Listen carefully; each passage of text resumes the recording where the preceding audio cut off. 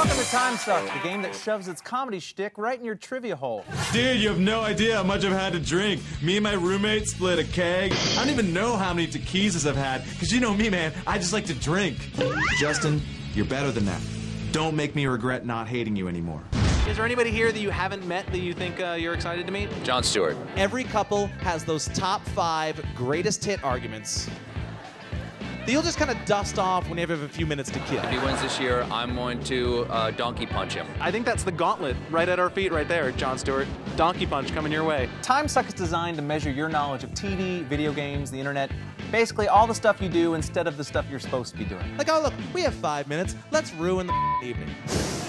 The no nukes liberal agenda of the jellyfish community is well documented, but I don't think we need to worry about them. I mean, think about it. Anybody who's watched the Planet Earth DVDs or the movie Oceans knows that jellyfish, or as I call them, sea hippies, they're basically just stoned all the time. The Comedy Awards helps raise money for the American Comedy Fund, which provides financial assistance for comedians in need. I'm asking the biggest names in comedy about their stories back in the day. Jumped the turnstile to get on the subway for my first gig of the night. You know, it's hard to single out a low point when the whole thing is pretty much a baseline. Angelina Jolie had her baby in Africa to escape the media. Tori Spelling had her baby on a Oxygen Network soundstage. She's cute in person the same way the Bionic Man is strong in person. I mean, it's all, you know, we can make her pretty. Smashing of bottles, and that part I don't miss. That part, no, not so much. We're gonna play a bunch of games, kind of like The Price is Right, except that in this case, the price is your reputation as a productive member of society.